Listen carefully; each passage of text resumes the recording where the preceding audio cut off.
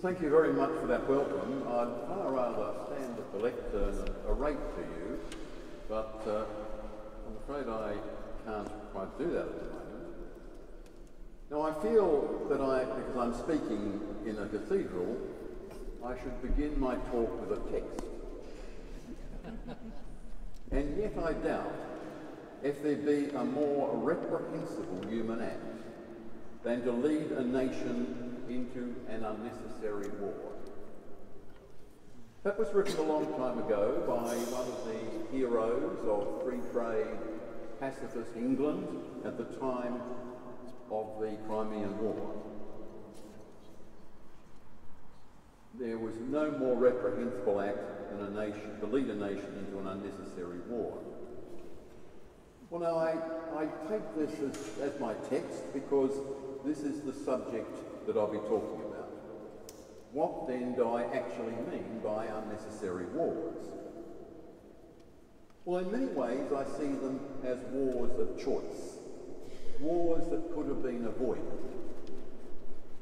That is, wars with people, wars at a time for a country that has no direct or immediate threat to its territory or interests. A war that is undertaken at a long distance from the homeland. A war in countries that are little known and understood. That is, I believe, that almost all of Australia's wars were unnecessary wars. They were not forced on an unwilling nation. In fact, in most cases, Australia wanted to be involved. Now, in this sense, it seems that Australia must be seen as an unusually belligerent member of the world of nations. Let's just consider the record. Now, federal Australia, the Australian nation as we know it, was actually born into war, the war in South Africa. The 6 separate colonies in 1899 had gone to war with their own small contingents. And they all came together to become the Australian Army on the 1st of March 1902. And that, in a way, that decision was portentous because the Australian Army was born overseas and it is largely fought overseas. And as many of you will know, it has done so many times indeed. Let's just consider the story of the second half of the 20th and the early years of the 21st centuries. That is, from 1939 to the present, in the 78 years, Australia has been at war for 60 of them.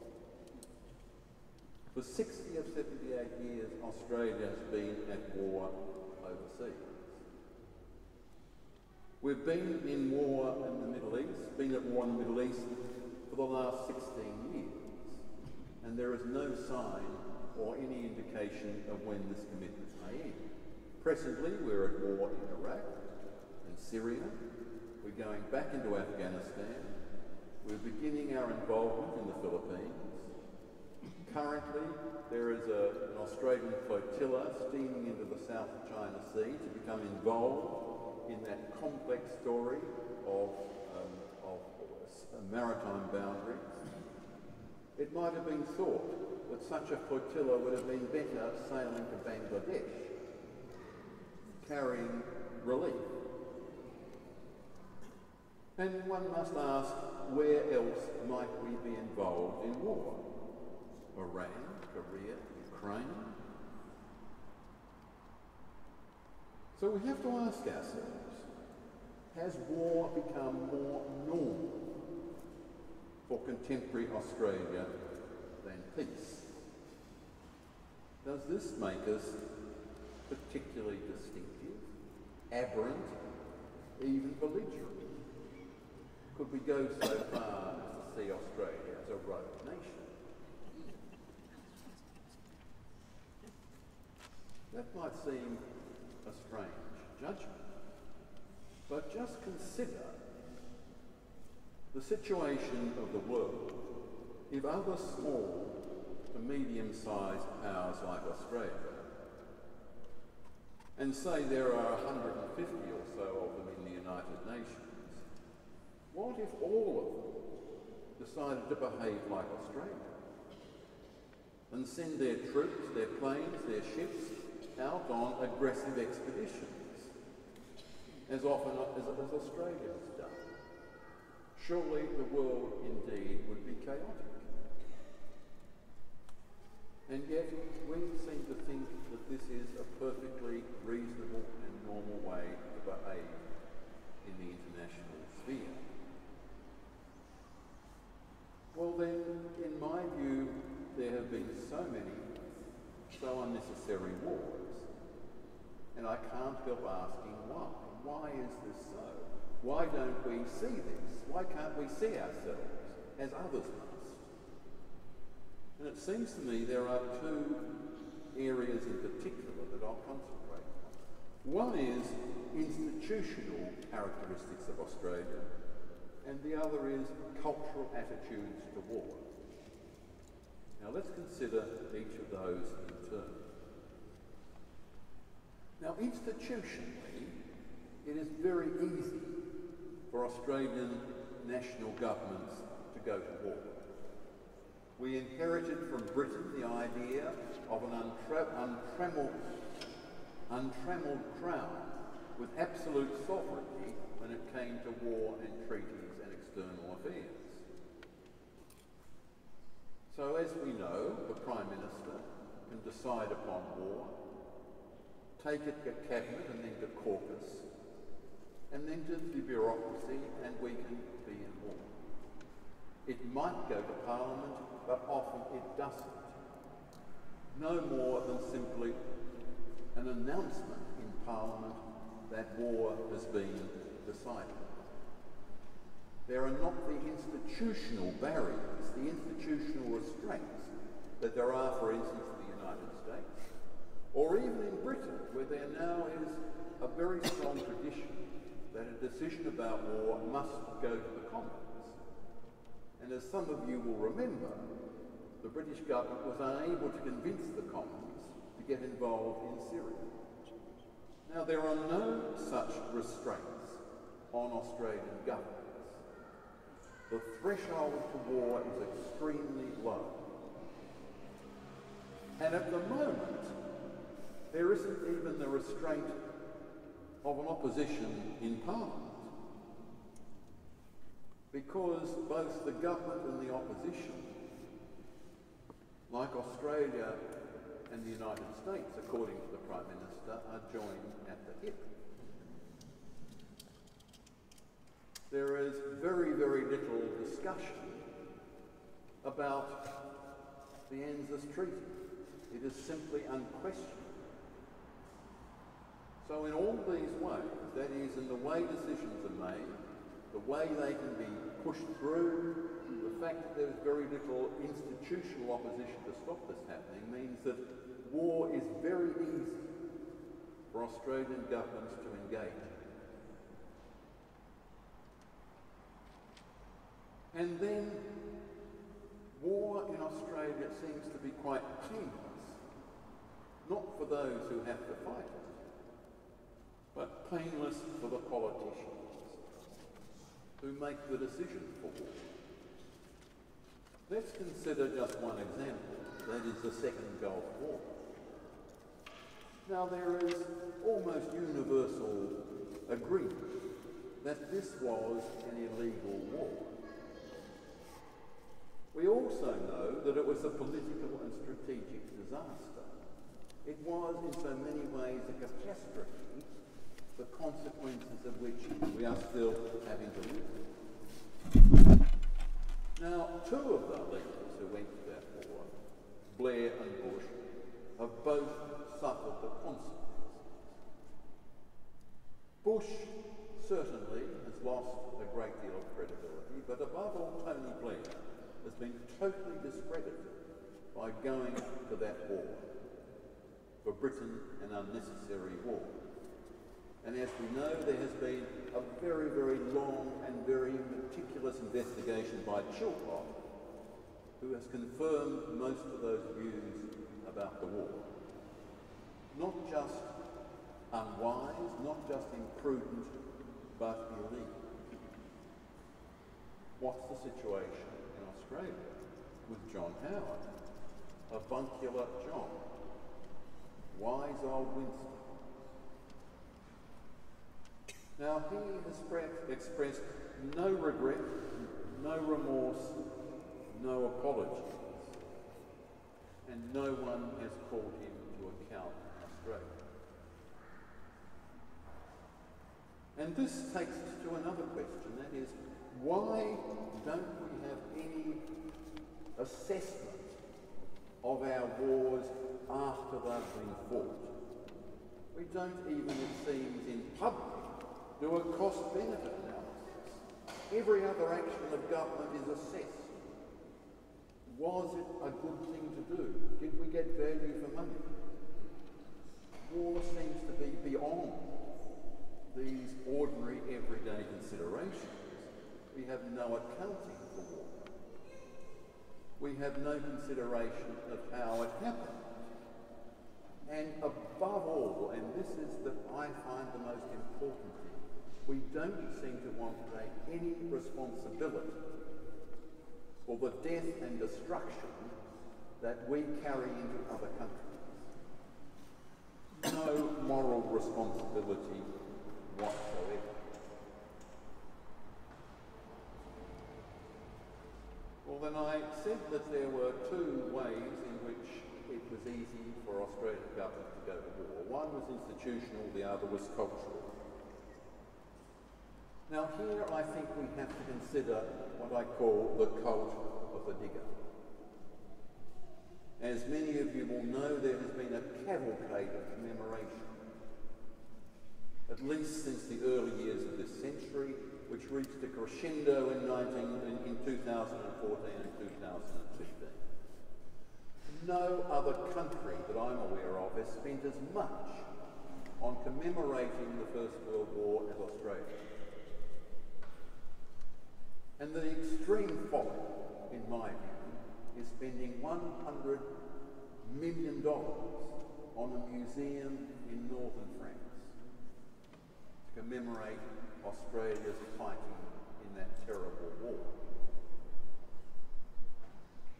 Now beyond that is the argument that is now overwhelming and ever-present and ubiquitous that Australia as a nation was created at Gallipoli. The nation was born at Gallipoli. Children all over Australia now believe this because that is what they're taught.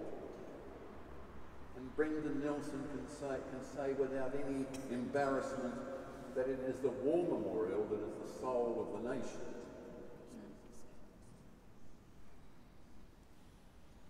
And even further,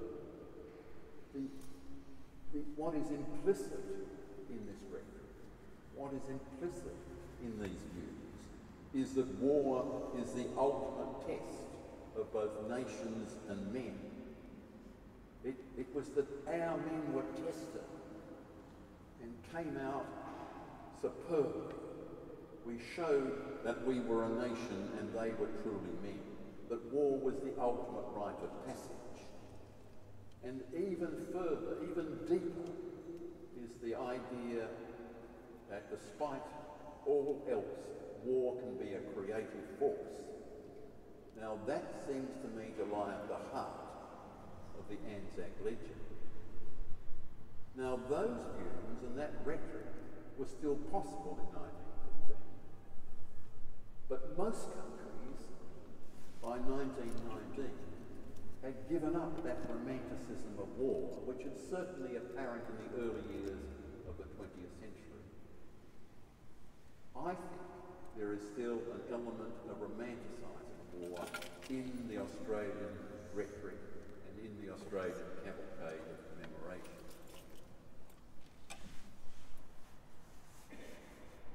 And in so many ways, it is an idea that is perpetual above all the children who are inducted into this cult of the digger. And in so many ways, this puts all the emphasis not on why they fought, but how they fought. And if you ask how they fought, it doesn't matter what they were fighting for, you can still admire them and say they were worthy of the Anzac tradition, because they were truly manly and heroic and courageous, and they believed in mateship. And in so many ways, that's why we don't really assess, in retrospect, whether our wars were a good idea. Because that questions the behaviour of our men. That questions the behaviour of our men.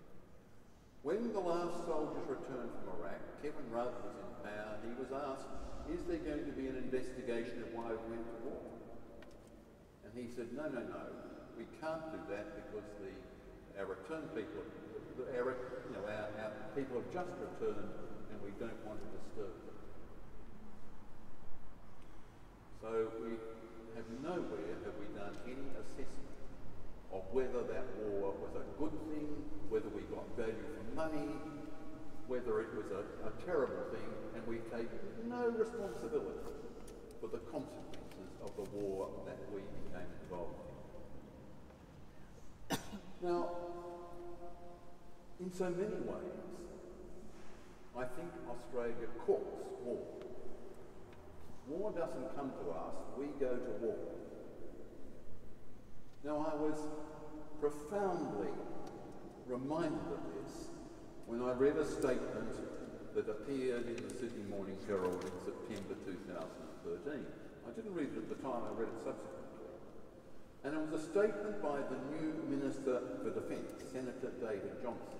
He'd only just been given the portfolio, although apparently he had been a long-term advisor to Tony Abbott about defence matters. This was his first public statement as the Minister.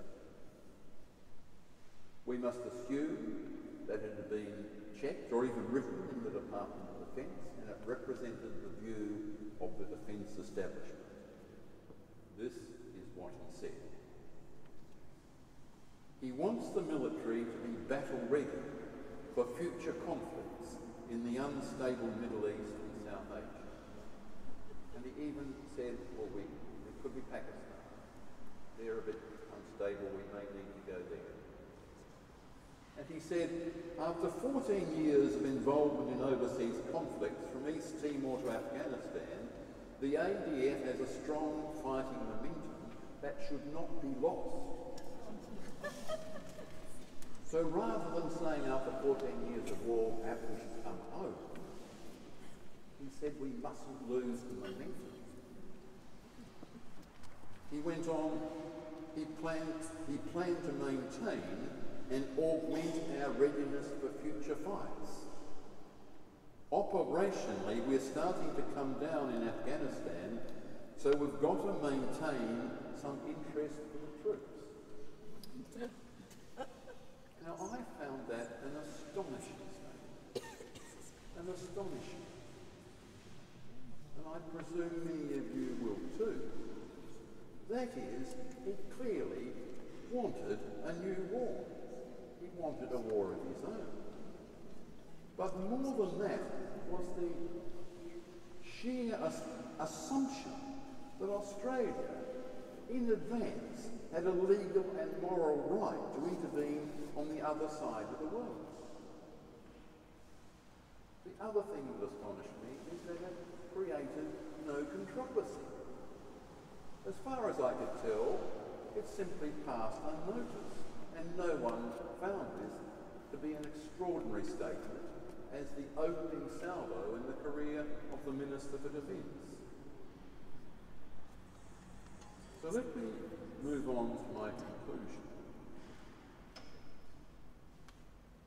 I think we really have to wonder whether we're destined now to be always at war. Always involved in unnecessary war. So I will begin, as I began with a text, I'll now conclude with a poem. A poem, part of a poem written by the American poet Robert Lowell during the Vietnam War. And Lowell said he feared for his children and grandchildren, and I quote, who would fall in small wars on the heel of small wars until the end of time to police the earth. Now, if we are to avoid endless engagement in unnecessary wars till the end of time, we must indeed fight for peace. And I'll just conclude with a quote that I only found a short time ago because it was a quote from Albert Camus, which Ralph Summey has apparently used quite often. Peace is the only battle worth waging. And that, I think, is a battle that all of you will be very happy to engage in. Thank you very much.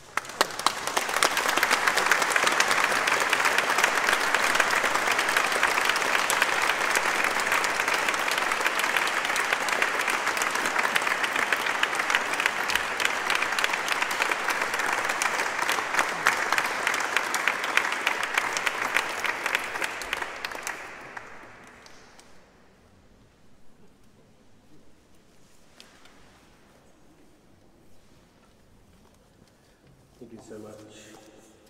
Well, for the vote of thanks, now I'm going to invite Guy Lawson, who's the founder and practicing artist at Gimbana, a creative cultural design agency. Thank you.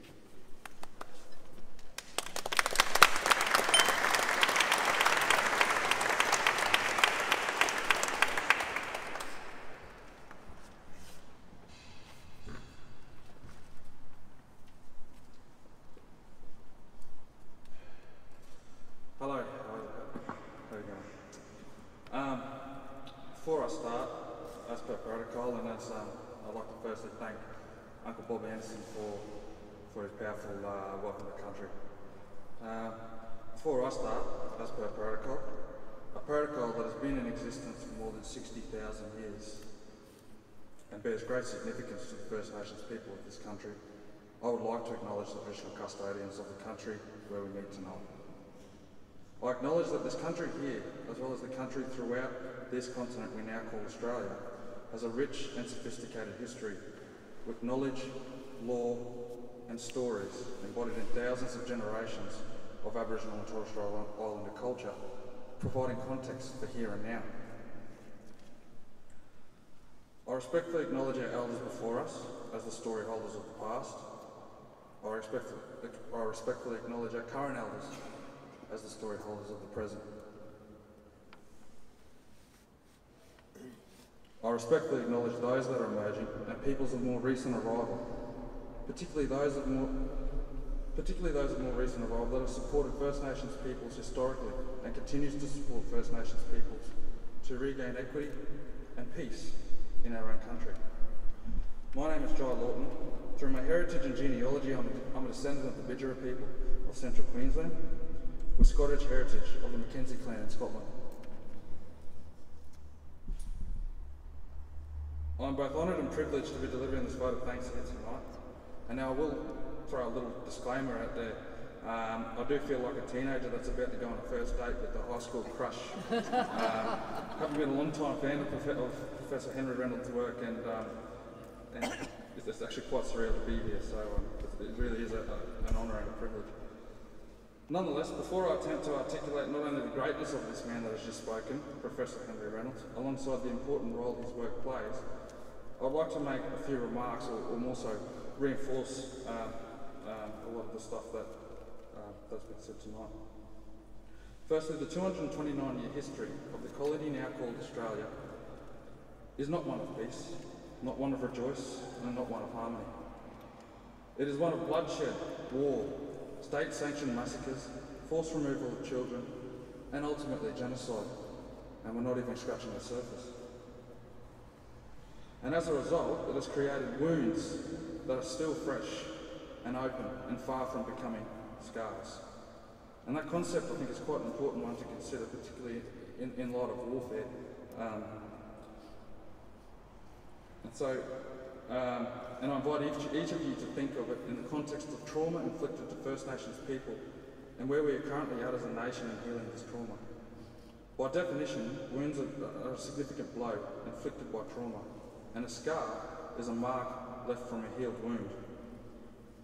What we are talking about here is not ancient history by any means, and significant work must continue to be done to heal those existing wounds to form scars. The second point I'd like to make is First Nations people in this country make up roughly around 3% of the population. And if my maths is correct, that leaves the remaining 97% being non-Indigenous. So as First Nations people, we can't do it on our own, and we need strong allies in the form of people like Professor Reynolds, whose ideology is bound tightly with ours. The work that Professor Henry Reynolds does in this space has substantial impact in transforming the social landscape of this country for First Nations and non-Indigenous people in sharing the true history of this country. We shouldn't underestimate the impact that the truth in one's trauma has in terms of the process of healing and in turn peace. The beneficiary of such progression is not only equity for First Nations people in this country, though also perhaps today's modern society can learn a few things from a culture that has developed flourishing societies for more than 60,000 years, when the values of our culture are embraced and not ostracised. So I not only thank you for your speech here tonight, but from the bottom of my heart, I thank you for the work you have done and continue to do through meticulous and factual account that allows the process of healing our wounds into scars. Thank you.